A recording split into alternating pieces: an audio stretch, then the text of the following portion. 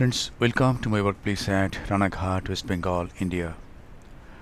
This is a soft cataract. Nuclear sclerosis is about grade 2. I have taken up this case for surgery. Let us observe this almost unedited recording. This is the main incision with a 2.8 mm steel keratome at mid-limbus. 2% HPMC is then used to fill up the anterior chamber. And now a side port is to be made. About 3 clock hours away from the main incision on the left side, this is the side port. And now capsulorhexis is being done with the help of this utrata forceps. Size of this rhexis is about 5.5 mm. The capsular tag is guided all around and an adequate sized rhexis is done. And now hydrodissection. 27 gauge cannula and BSS is used. You could see the fluid wave going to the other side. The nucleus is tapped. The nucleus is nicely rotated. And now 2% HPMC is used again to fill up the anterior chamber. And now in this case I am using this Prechopper to divide this nucleus into 4 pieces.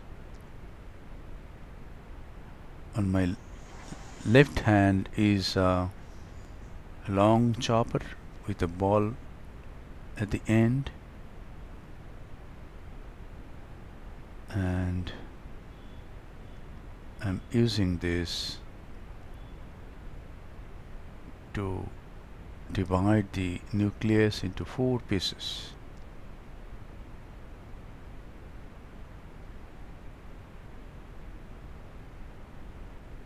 Is done. Now, once the nucleus is divided into 4 pieces manually, the rest of the job is quite easy. In soft cataracts, it is difficult to hold the nuclear mass with vacuum. That's why this technique is very good in soft cataracts. Now I just tilt the pieces and start emulsifying. See how easily we can tilt the pieces, hold at the edge and start emulsifying. Always the tip of the phaco needle is in the bag, in the anterior part of the capsular bag, just below the iris plane. Yes, it is done. Nucleus and epinucleus has been managed. And now in this case I'm going to use coaxial IA to remove this cortex. This is a coaxial IA from Otley, and I have managed the nucleus by Otley Cataracts 3. And see how nicely we can hold the lens matter and remove it.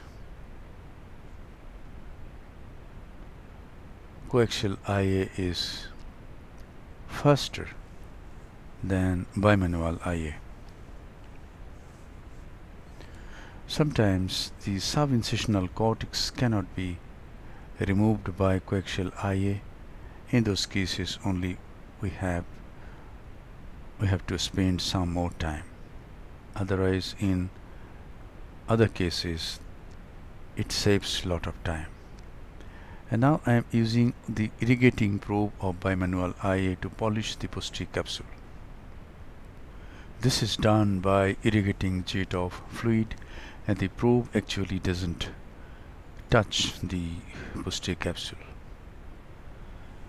And now a hydrophobic acrylic single piece monofocal intraocular lens is being implanted.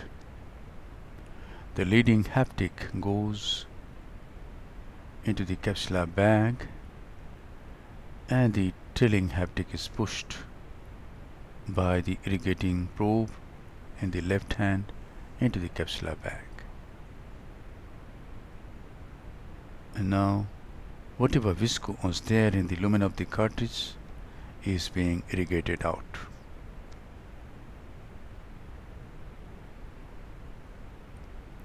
The lens is nicely set.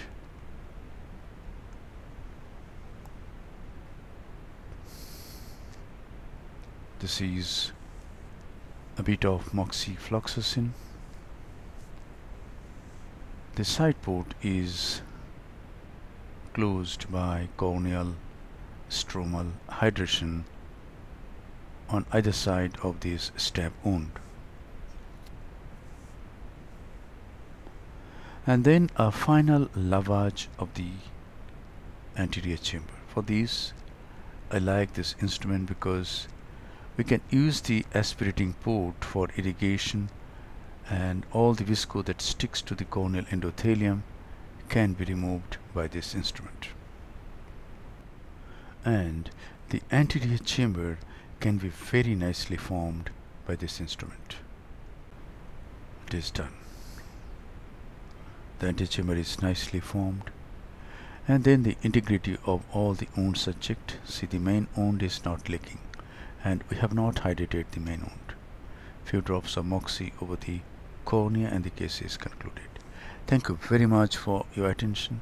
Hope this video will help you in developing your surgical skills. Be a great surgeon and serve your patients with love, respect, empathy, and great surgical competence.